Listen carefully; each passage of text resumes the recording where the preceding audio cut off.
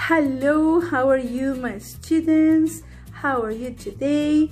So let's continue working with the past simple, right? Remember, with the regular verbs in the affirmative sentences, in the positive sentences, we add ed, right? For example,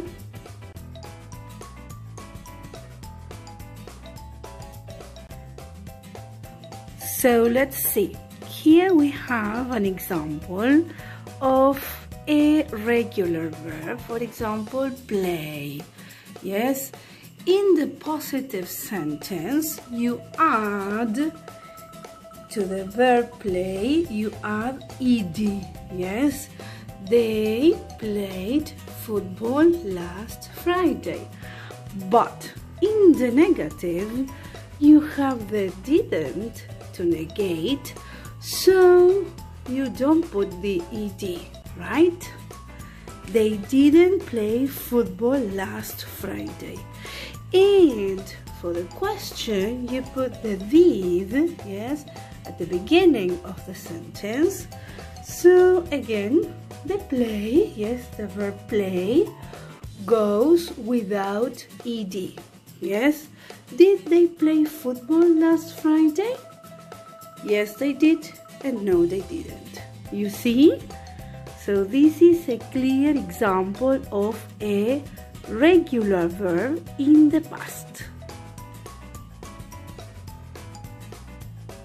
But the irregular verbs, they are irregular. You need to remember them by heart, right? There is a list where you can consult the verbs, right? Remember that irregular verbs are the ones that change completely, right? So for these verbs, you need to study them, right? Yes or yes, van a tener que estudiarlos. Y en la reglita, you have infinitive, es la primera columna, the second column, la segunda columna, yes, the simple past, and remember, only for the positive sentences, right? Solo va a cambiar el verbo en las positive, because in the negative sentences and in the questions, you have the auxiliary, didn't or did. When you have the auxiliary, you don't change the verb. The verb goes in the infinitive form when it is negative or questions, right? So here I have some examples.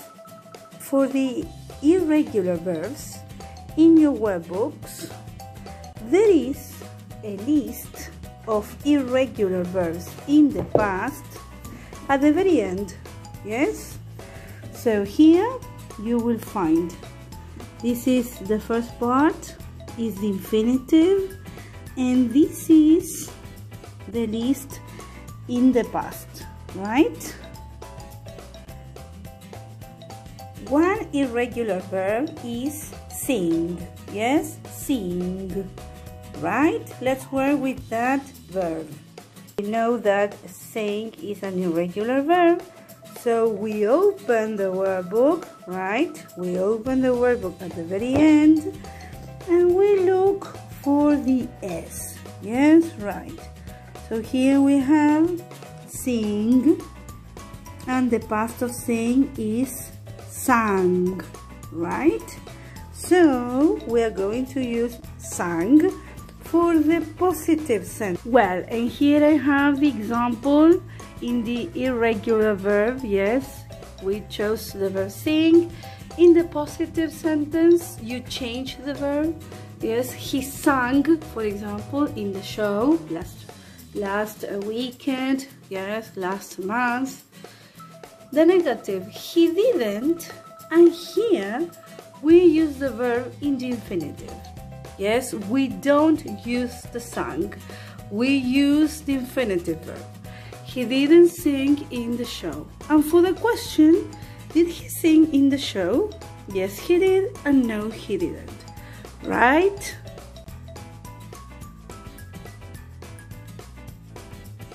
So, as homework from your student's book, right?